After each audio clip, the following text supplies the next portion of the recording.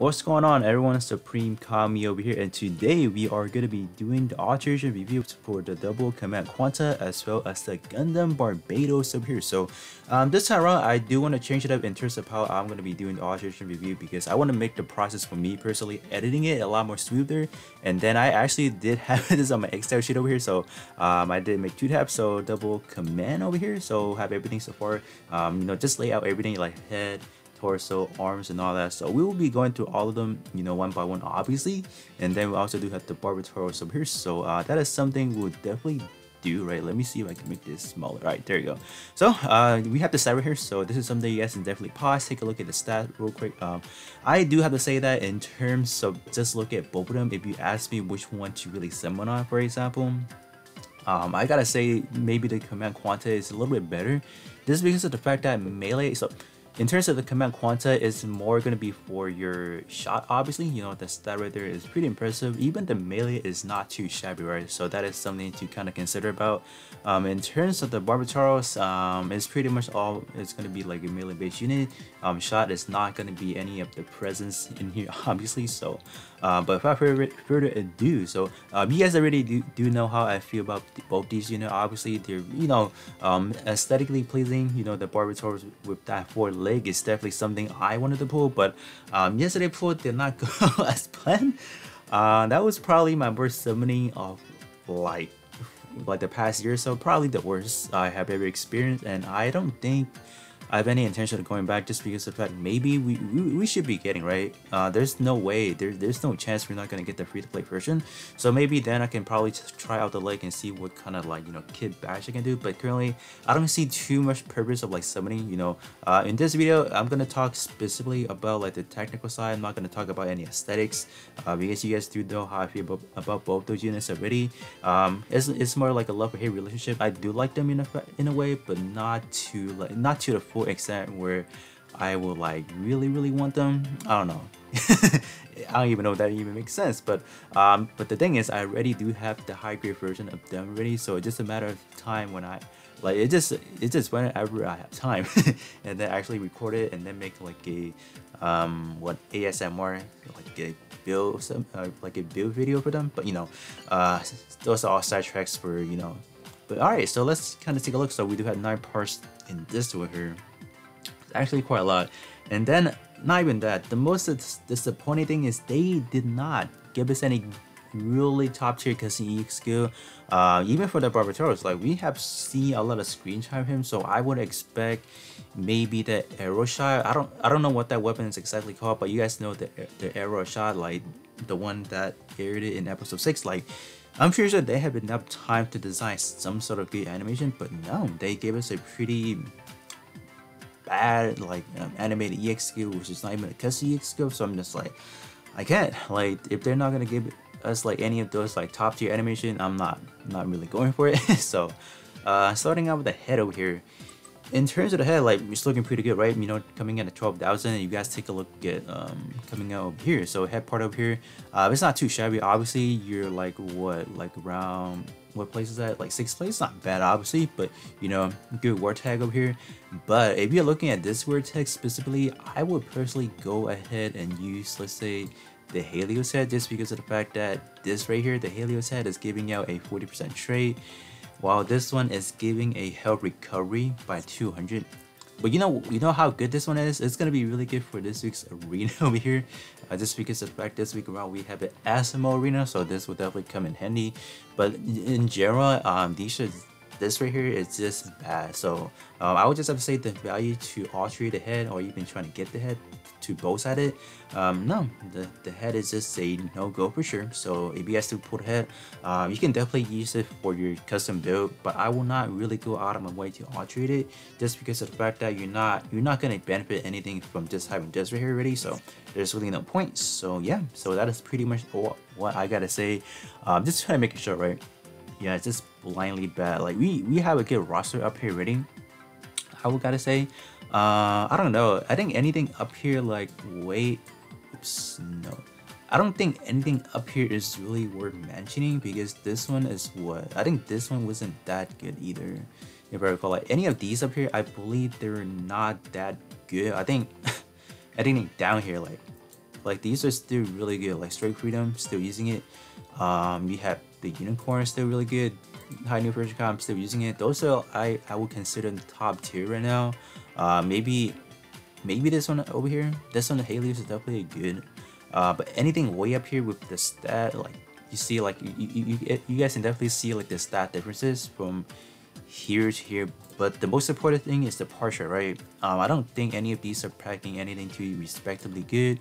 The word tag is not too not gonna combine like a good shot build, so why go for them, right? Why not go for something that's gonna be easier, like, you know, something like, where is it at, this one or this one? So moving on to the chest. What does the chest have for us over here? In terms of chest, the main pointer I just want to give the shout out to your chest is, look at that ridiculously high armor, 8,000 armor. Do you keep that in mind? This is a more or less like a artillery base, you know, here. So you do expect, I would, right? I would expect this guy to pack in with like whatever armor this one has, but that is pretty good. So it's gonna knock it down all the way to, what place is that gonna be? Knock it down to 9 places. Not bad actually. Do keep that in mind. This is gonna be on an EX skill base, so you can't really compare on the same tier as part that's the portrait, because you can hypothetically subslot the main part to the same part again. But you know, having an EX skill, you do not want to do that. So in terms of EX skill here, also burst over here. So this is the system dedicated to Takuma, because like he was what, the protagonist of the Gundam Breaker 3, and that was like more or less like a system that is designed for him. And then for Mr. Gunpla, I believe that is, I think that is what I read somewhere. So obviously this is not anything too much to really expect. Speed increase and then shot increase by 49%. So I'm not really gonna bother alterating it, just because of the fact that if you purely want the 49% shot attack over here, we have plenty of good options out there already in terms of free to play welfers, you know, standards. So I don't feel like I want to go out of my way to alterate it just because of this over here. You purely want to alterate it for, let's say, stat staking first, or just pure stats. Why not go for if later on possibly maybe go for something along the line, like maybe the Double Sky Mobius. That one is the top contender currently. High power and commander, definitely I would have to say one of the top 10. I would have to say. Good chest for like a shooting build, 40% portrait as well, so you can't lose on there.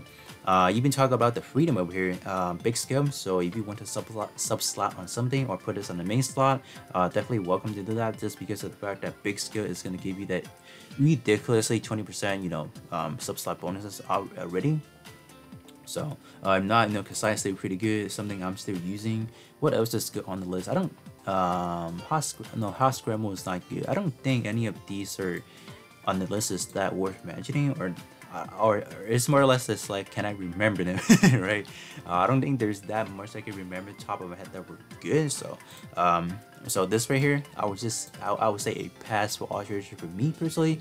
But if you purely want let's say the armor base for whatever build, whatever project you guys are working on, definitely welcome to do that, just because like this thing is monstrous with that ridiculously high armor right there. So moving on to the arm, how is the arm gonna treat us over here? In terms of the arm, man, the arm is actually packing a lot of heat here. Why do you say that? Let me actually take a look at the Barbatoros over here. If we hop over here to the Barbatoros arm, did the arm ever make it into the top 30? Yeah, look at that. Yeah, look at that. Okay. Yep, that's why the arm is really good, just because of the fact that you are packing both good both offenses, right? Melee and shot, so you can't really lose on that part. Respectively good portrait right there, but do keep that in mind, we do have plenty of 40% arms already. So I will not say this is the best one to alterate. For example, the two that currently does have a 40% trait arm is going to be the Hot Scramble, which is slightly higher, and then you also have your Big Scale Freedom that's going to be offering another 40% double 40% trait. So those are definitely some good option if you want to purely compare, let's say, this portrait.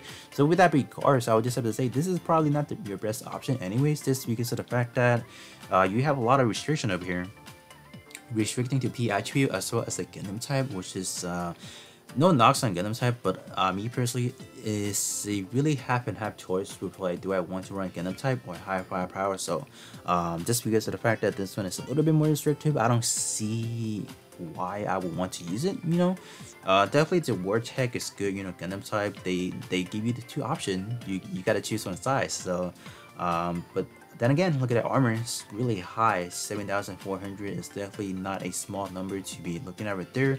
So I will have to say, maybe if you guys don't have these options, but look, this is the thing, you don't want to purely chase with this because, oh, like a double boosting. Do keep that in mind, we have better options out there already. So if you guys are not able to pull it, for example, it's definitely fine.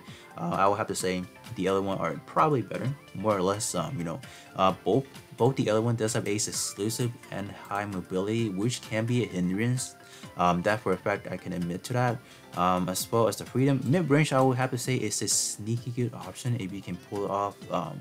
Because mid-range does give you a 240% when you are using that 4-star war tech gear, so it can be a good benefit if you guys can pull that off. You know, mid-range commander and then ace exclusive, definitely a good option. But anyways, for the arm, I will have to say I'll give it a hard pass.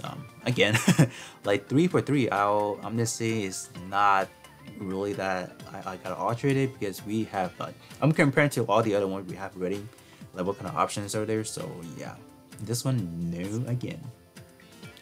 Moving on to the leg, so let's see what that leg have in store for us over here. Moving this to the left slightly over here. So in terms of the leg, gosh, the leg is losing again. Like, oh. Okay, let's talk about the word tag, right? Gundam type and heavy armor. So heavy armor is more or less one of the least used word tag. So you can definitely use it. It does have a 5% property, just like, you know, just like high firepower Gundam types. So if you guys are using it, it's definitely a good option, right? It's not bad.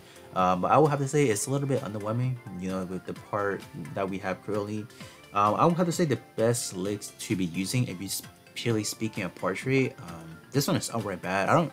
Like, do let me know how many of you guys out there do have like an enemy power reduction type build, because this is what the leg is basically doing. So you do have one EXQ boosting, obviously, but you also do have an enemy EXQ power reducing. So do let me know how many of you guys are actually like one of those like any, like, you know, just in general enemy reduction type build, for example.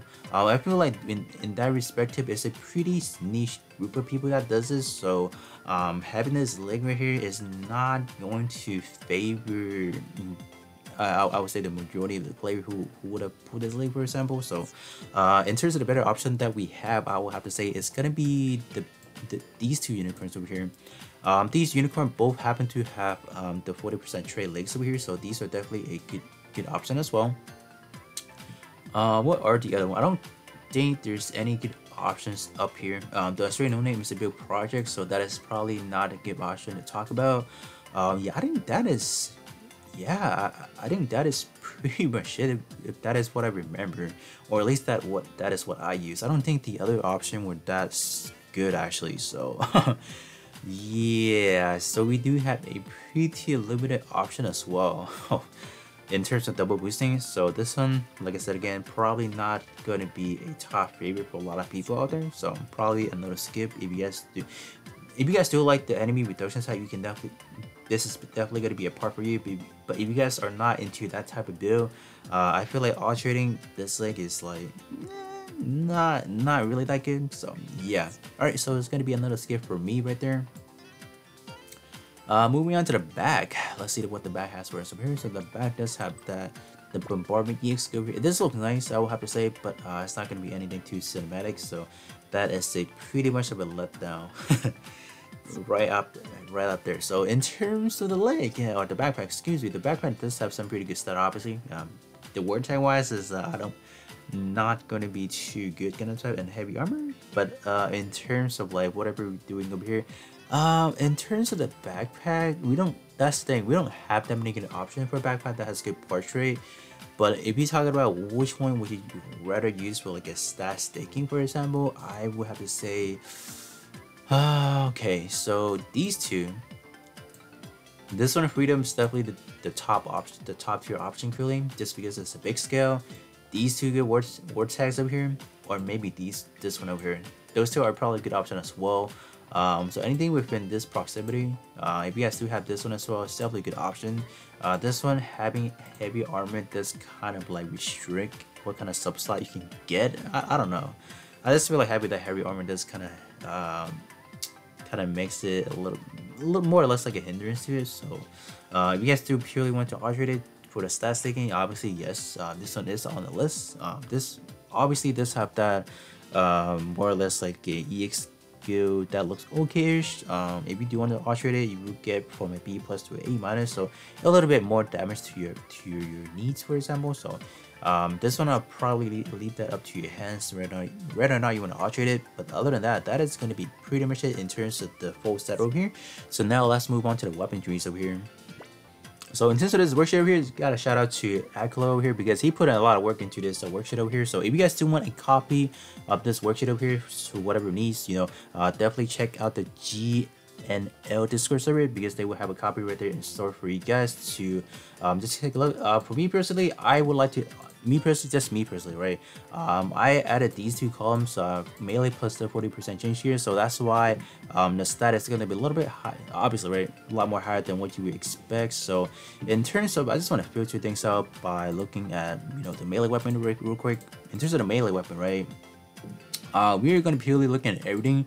I don't want to just specifically just talk about like the individual category, just because of the fact that you will be using a skin anyway, so it's not gonna matter as much as like, oh, would I put a, do I want to put like a saber category over like a twin category melee weapon, for example, or even the weaponry, like would I use a machine gun or a twin rifle, for example. So in terms of like the highest stat currently we have game is definitely going to be the Love Phantom. That one is pumping at that 40% melee arm. So in that regards, I will have to say the command Quanta for that shot.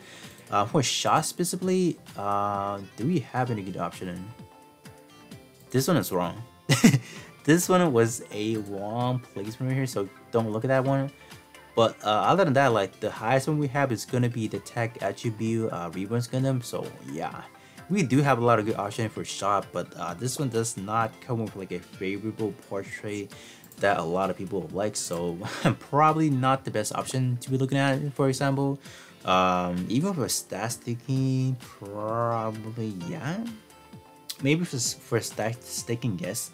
But other than that, I'm not really gonna be using these parts right here. And do we keep that in mind? Saber category is a lot more easier to assess in terms of, let's say, for sub-slot purposes, just because of the fact we have a ton. We have a ton of big scale, a big scale saber category you can be looking at. So there's going to be an option, but my top favorite to be using it definitely is going to be the Wing Zero or the Wing Gundam saber over here, just because we are going to be getting this excellent set of ports right here. This is probably one of the best kind of like a pairing they could ever done. Like look at that EXQ charge, like right there. That's check right there. And also EXQ power boosting, that's another check off my list. So yeah, this is forever probably gonna be like the my top pick for a melee weapon on my shop here right there. So not bad. But besides that, looking at the other ones, right? So this one is probably not your most top pick for sure. What about this one? In terms of this one is going to be specifically boosting heavy armor over here, and as well as going to be physical. For shot base build, I don't know. Like I feel like having physical is going to hinder it by a lot again, and this one as well. Just because I feel like a lot of EXQ for shot is kind of coming out from like beams category or the beam side. So I feel like having that physical is not that good. I don't know, so this one probably not going to be a good option as well. But if you are someone that is using heavy armor as well as physical, this is definitely a good option for you out there. In terms of the melee weapon or the range weapon right here, this is probably like the best part to be looking at.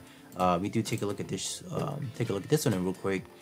In terms of looking at the range weapons real quick right now, shot right here, yeah. So this one's gonna be a neck and neck, like right there. This one's gonna be right there with the tech attribute Reborn's Gundam over here. So definitely a good option, but do keep that in mind. This is gonna be on a machine gun category, so you're not you won't have that much accessibility in terms of sub slot. I don't even think there's that much big scale to be looking at anyways. So let me kind of take a look. In terms of big scales, right? What are we looking at? So in terms of big scale, we only have one. So yeah, the power is definitely in your hands. I will have to say probably not your best one to be looking at.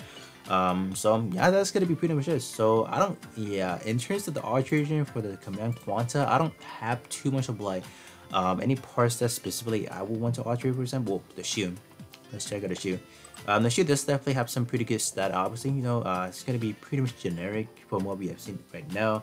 Asus Gundam type and heavy high firepower is probably a decent combo, but I feel like having maybe Ace exclusive is a little bit more better, or even commander. Obviously, I'm not even sure why they didn't give a commander tag, you know, for the name of it. But the shoe is fine, you know, got some good stat. Obviously, that heavy like that. Look at that armor, like what? But in terms of the EX here is gonna be your generic like a shield Vulcan, so it's not gonna be anything too spectacular. So you can alterate it obviously. If you do alterate it, I believe you would get the extra magazine obviously, and then you would get pretty sure I want to check real quick. Now I want to check. Now I want to quickly check just to see what are we looking at in terms of how is it before B+. So you don't really need to alterate it for this one. So yeah. So in terms of for the shield, there is pretty much not a need to alterate again. So I don't think there's anything too spectacular just for me personally. I don't know, like they're just not like good topic for me. So that is gonna be pretty much it. So in the next video, I will definitely be going over the Barbataurus over here. I don't want to make this video extremely long. It's been 20 minutes already, so yeah. But with that being said, that is gonna be pretty much it, and then I'll catch you guys on the second half. Going over to the Barbataurus over here.